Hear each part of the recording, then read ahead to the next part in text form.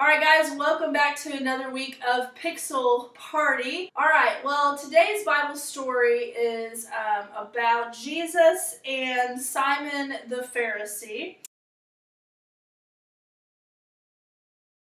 Our bags with our Pixels party on here. So here we have Jesus and we have our Pharisee, and his name is Simon. And one day, a Pharisee named Simon invited Jesus to have dinner at his house.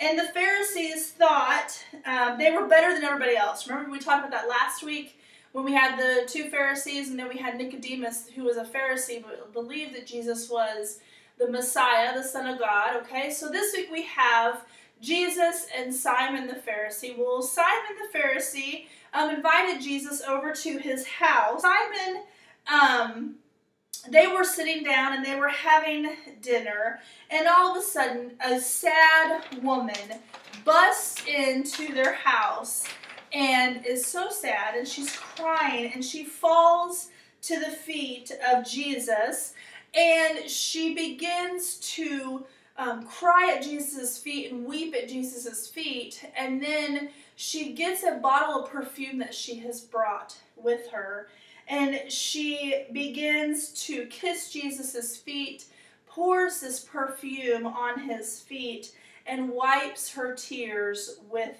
her hair. And when Simon saw what was happening, he said to himself, "If this man is really the Son of God, he would never let this woman touch him. She is a sinner." Well, when Jesus heard what Simon had said, he told this story, and the story is from Luke 7:41 through 43. He said, two people owed money to a certain lender. One owed 500 silver coins. The other owed 50 silver coins. Neither of them had the money to pay him back, so he let them go without paying. Which one of them will love him more? Well, Simon replied, "I suppose the one who owed the most money." Jesus said, "You are right." Then Jesus said to Simon, "You didn't give me any water to wash my feet, but she washed my feet with her tears. You didn't greet me with a kiss, but she hasn't stopped kissing my feet since she got here. You didn't put oil on my head, but she poured perfume on my feet. She has shown me so much love because I've forgiven her of so much sin."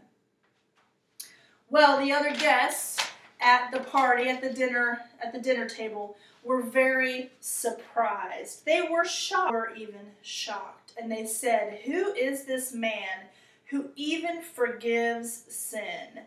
Then Jesus said to the woman,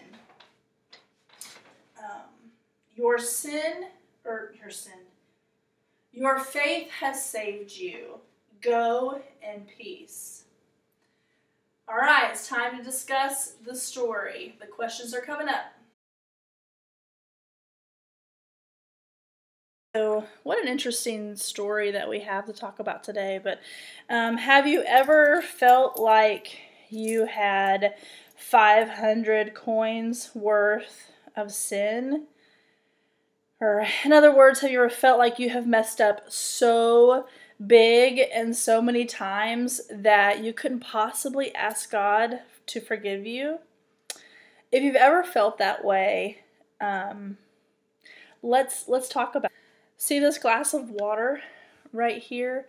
Well, there's a problem with this glass of water. It's way too small to give us a picture of God's forgiveness. Do you know how big God's forgiveness is? Well, let's take a look at our Bible verse for today. It says, "You will completely wipe out the evil things we have done. You will throw all our sins into the bottom of the sea." Micah 7:19. God's forgiveness is as big as the sea, which is way bigger than this cup of water that I have. When we bring our sins to Him, it's like we're tossing the evil things we do into the ocean of forgiveness, of God's forgiveness. Have you ever seen the ocean before? Have you just ever been to Kentucky Lake? It seems so big. But do we really know how big the ocean is, or how big the lakes really are? It's really big. 70% of our planet, the planet Earth, is covered in oceans. 70%. That's huge. The deepest part of the ocean is called the Mariana Trench. It's 36,000 feet deep.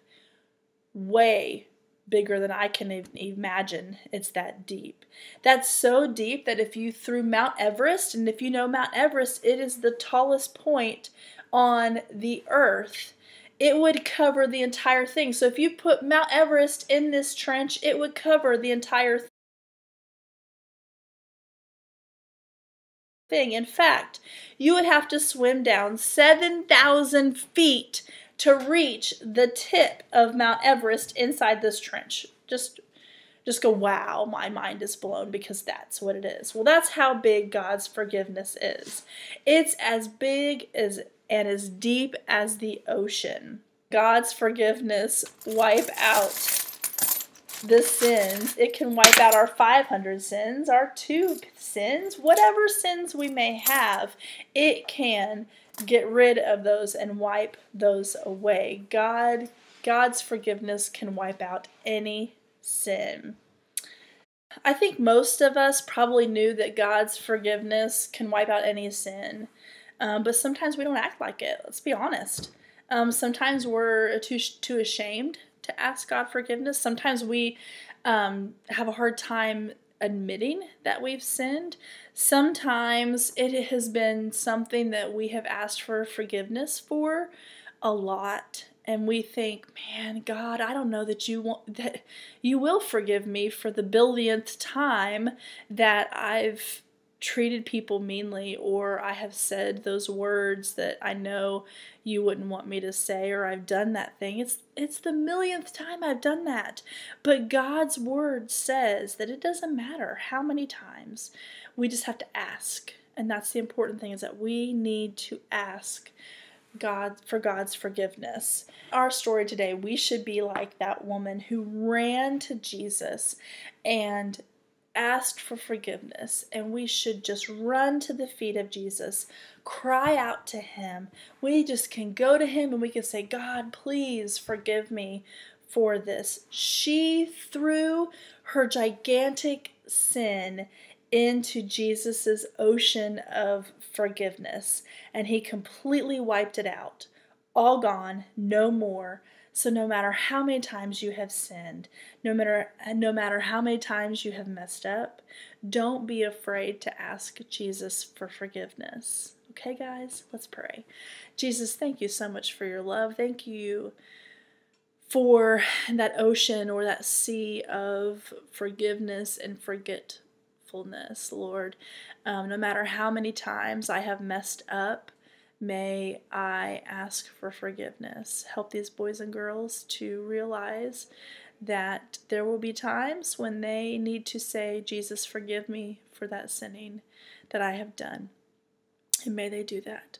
God, we just love you and we praise you and we thank you for being a wonderful God who does forgive us and who does wipe everything clean. We praise you, Jesus. Amen. All right, guys, I hope you have a wonderful week, and I'll see you soon.